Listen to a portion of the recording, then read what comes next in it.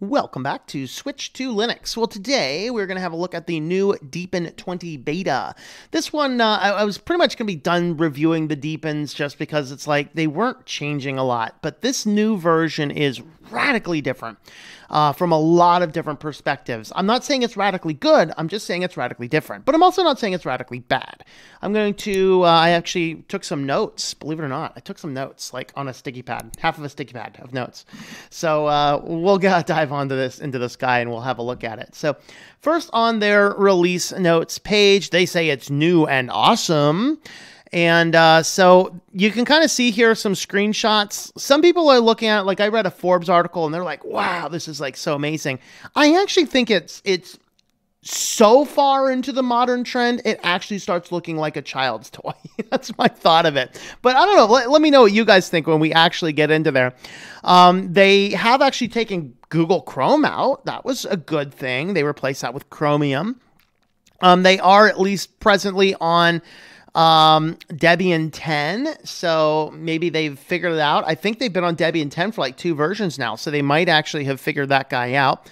And you can grab it. The download is still only 2 gigabytes of disk space, which is not bad at all. And so overall, you don't have much to download. And I found that the download did occur pretty quickly, which is something that we have not seen on on some Deepins in the past, where it's been really slow to boot up.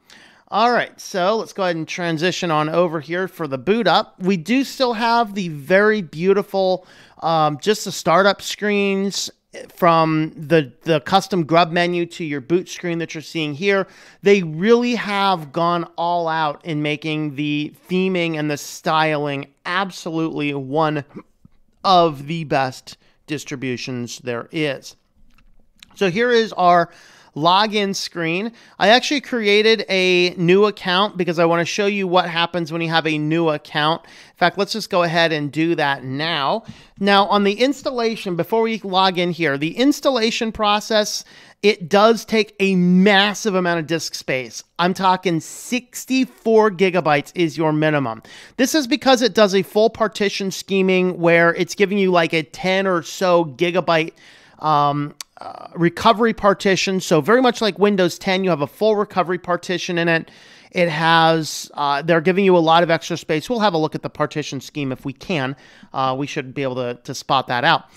As soon as it's a basic OEM install, so you install it, you can shut it down the first time you boot it, you select your location things, and then you go through a basic user setup profile that is basically what we're going to look at right here. So here you can go into normal mode or effect mode. Now I have effect mode on the other one. I want to do normal mode because I want to see if it will have better performance.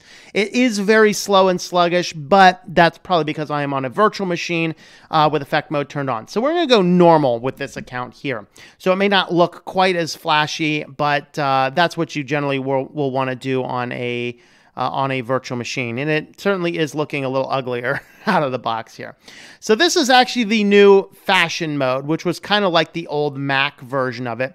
We have a intro video here you can watch, which we are not going to.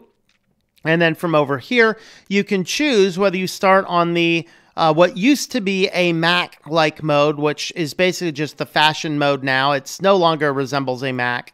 Or you can go with the more Windows, the efficient mode. So do you want fashion or efficiency? You can't have both.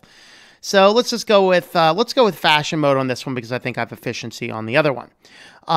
So from here, you can reselect once again the effect mode or the normal mode. We are going to stay on the normal mode here. We'll log out and have a look at the efficiency and the effect mode later on in here. And then here you can choose the icon theme. So right out of the box, of course, pretty much these three look basically the same. Bloom, Classic, Dark. Of course, the difference is going to be the window theming, which you don't really see quite as well. You can notice that the icons do change a little bit live, or you can go with the Boom Classic. Let's go with the dark theme today. So that's going to be your basic setup. So you get that type of setup every time that you get launching. So you can see here we actually have the Chromium web browser instead of Google Chrome. So that's actually a move towards privacy, which is good. We have our basic app store. There's albums, file manager. Let's see if we actually, I want to see if we actually have the disks utility on here. We do not have the disks utility on here. So maybe we'll have to install it. Their basic file manager is, they do have a lot of your Windows style theming as far as the window borders, although they're a little bit bigger and the hover over effects are not quite as big. You can see here, let's system disk, here's data disk. There's more to it than that though. So let's see if we can do this. You can kind of see it's, you can see what I mean by it's very cartoony. It looks nice. I just think that it just seems a little bit too bubbly, a little bit too interesting. I'm not sure how I accidentally added that to the desktop, but I did.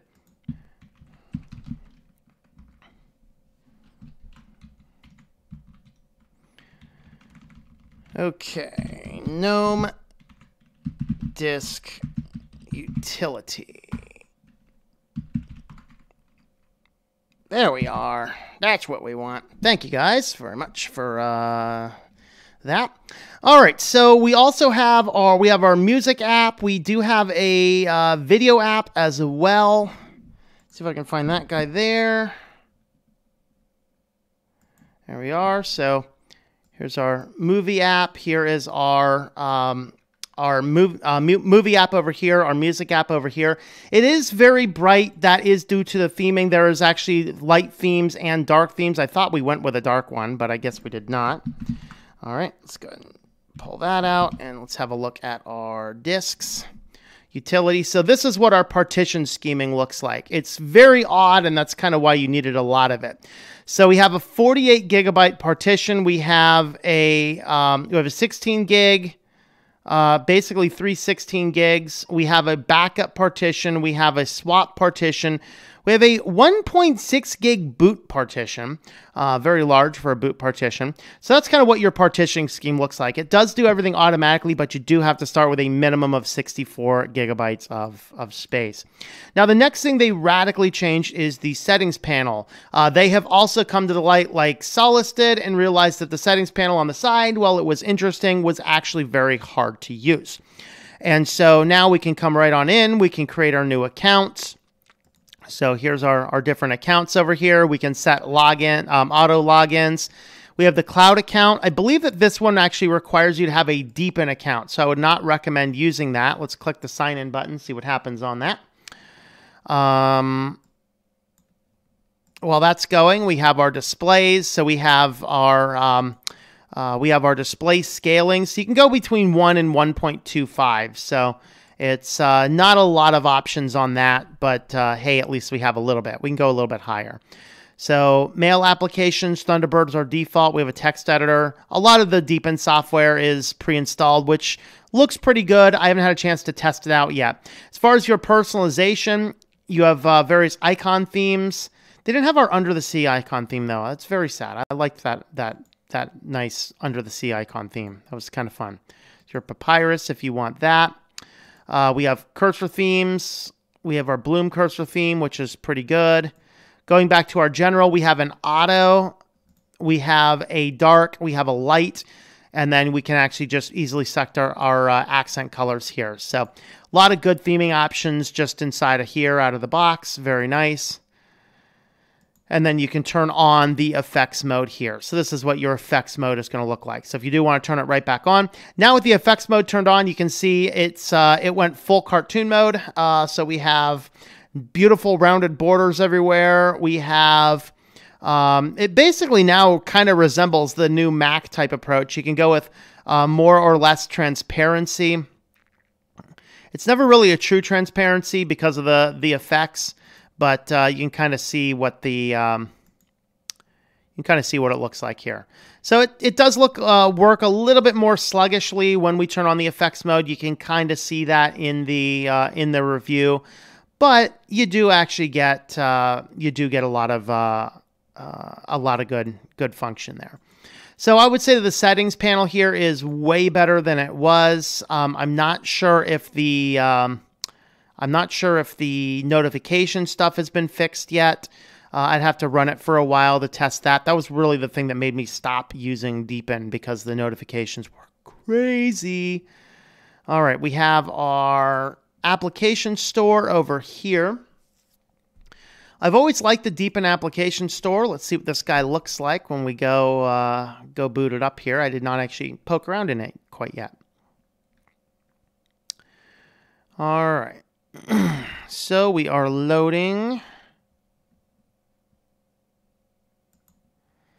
Okay, here's rankings. Here's basic internet stuff.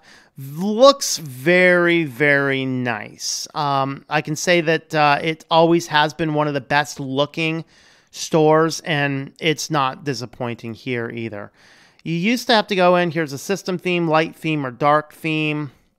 You used to have to go in and change if you wanted it to go with the Chinese repositories or not Chinese repositories. I'm not seeing that option here, and I can't tell where it's pulling repositories from. So let's see if I can find that anywhere. No, that's the cloud syncing. We don't want that. Go by ratings. Yeah, so I can't really see where it's coming from. There might be settings in here. I have not found them yet. They used to just be right in this pull down where you could say pull from the Chinese or the non-Chinese repos. Maybe they've just dropped the Chinese repos, although what I see right here leads me to believe they probably didn't. So that's something I'm going to need to research a little bit more. That used to be an easy toggle button. All right, so the rest of it is pretty much now we just have a Debian-based system with, a Debian-based system with very modern theming. You can still go ahead and go with your more Windows type or your more Mac type menu. You can still right-click to turn on the efficiency or the fashion mode. And let's have a look at what the rest looks like. I recall there being more icons and things in here. Let's see what our display settings looks like. I want to look for our wallpapers. Wallpaper and screensavers. There you go. So this is actually the same as it's always been. So come on down here. You can just kind of grab whatever you're looking for. Beautiful wallpapers in here. These are gorgeous. Okay. Here's screensaver. So we actually have a screensaver still, which is totally awesome. I do miss my screensavers. I know they're not like, oh, you don't need a screensaver anymore. I actually like it, though. I like the screensaver turning on when I'm doing things. Overall, it looks very nice, very good. I do like what I'm seeing here. I am still a little bit concerned with the, the EULA is still there. Although some people have said they've taken out some of the more heinous parts of it. I did not read it thoroughly. But it does look like more of a standard EULA now. I did not see those parts as I skimmed through it. So the EULA might be a little bit better. I have still had people from, Chinese nationals say, yeah, I wouldn't use it if it comes from China. So you can take that or leave that. Maybe some more research would tell us for sure if it's going to be good or bad to use. Overall, it actually looks like it's a very nice, very flashy desktop. A little too cartoony for me, but that's okay. It might be worth running a little bit while to give a test on, to give a real trial run to see how it works. But overall, it's looking very good. It's definitely maturing as a desktop. I like what I'm seeing here. And I guess a little bit more thorough testing would be in order to see if the applications work just as well as they look, at least. So those are my thoughts on beta. On the Deepin 20 beta. Let me know your thoughts in the comments down there. Subscribe to the channel if you've not already. Go ahead and give me some likes over there if you want, or some dislikes if you want, whatever the case may be. So thanks for coming along, and I hope that you enjoy switching to Linux.